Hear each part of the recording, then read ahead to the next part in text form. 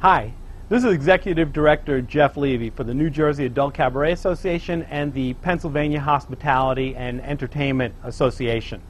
A few weeks ago, I was asked to speak in front of all the adult nightclub owners in New York about a very draconian bill, which is Bill 7126, which is going to impose a $10 surcharge on every guest that comes into any adult nightclub facility anywhere in the state of New York. We are already in a recession. Our industry already pays hundreds of millions of dollars in taxes. We employ thousands and thousands of people. This is going to do nothing but to drive customers away from our industry, and it is designed to put us out of business. And we know that we're going to be able to defeat this Bill 7126, which is sponsored by Assemblyman Felix Ortiz. We already have meetings to discuss this bill with him and point out the unconstitutionality of the bill and why it is flawed. I'm not concerned that I know we can beat this bill, but however, there are going to be more bills that are going to start to come. Once one comes, many other come. The state of New York does not want our industry alive. They've been trying to put us out of business for a long time, and now they're starting to get overly aggressive. If everybody in the industry in New York does not come together, then we're going to have a problem. You cannot let this be taken lightly. You cannot let this slip away. In New York, there was the smoking tax bill that nobody took seriously, and all of a sudden you couldn't smoke in New York because people did not get together in the hospitality industry, in the restaurants and the hotels and the nightclubs. If they did, I can assure you that bill would never have passed. We have been watching the legislation, and we know that there are some bad bills that are going to come down the pipe any day. But the only way that we can defeat these type of bills is through organization and a coming together of having every club fund this new association, which is called Ace of New York. It has to be done. If you care about your business, if you care about your entertainers, if you care about the employees, you have to get involved. We just can't have a few people protecting the many. Now, we're going to have a meeting to discuss this and how we're going to protect the industry. We've come up with some great formulas.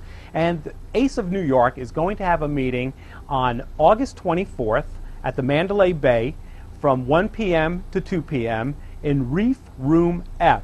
You're going to receive information by either email, phone call, or fax telling you all about this, the itinerary and the agenda for this particular meeting. We need everybody's participation. It can't be a few. In New York and New Jersey, we have won every single bill and every single ordinance that we have been involved in, and we always win. The same can be done in New York. But in New Jersey and Pennsylvania, we get numbers, we get participation, we get people contributing because they know they have to protect their industry. Look what's happening in Ohio. Ohio is like on the edge of going out of business. They're at the precipice of being done. They've spent tens of millions of dollars to try to get back on track, and I don't know that it's working. You can't allow New York to go down the same path that Ohio did. That should be a shining example to the entire industry of what can happen when you get complacent, when you get into that comfort zone. I'm asking every New York adult nightclub owner to participate, to care about their business, to get involved. You're going to get some information on the screen on how to contact us as well for additional information. But I tell you, the only way that we win these fights are together. As Ben Franklin said, it's either if we don't hang together, we'll hang separately.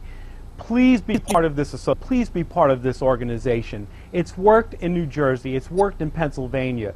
Don't let your business in New York, the adult nightclub industry, be curtailed to hypocritical politicians who are nothing more than pleasure police. We have meetings set up with very powerful politicians who are going to help us, and we're going to work this out.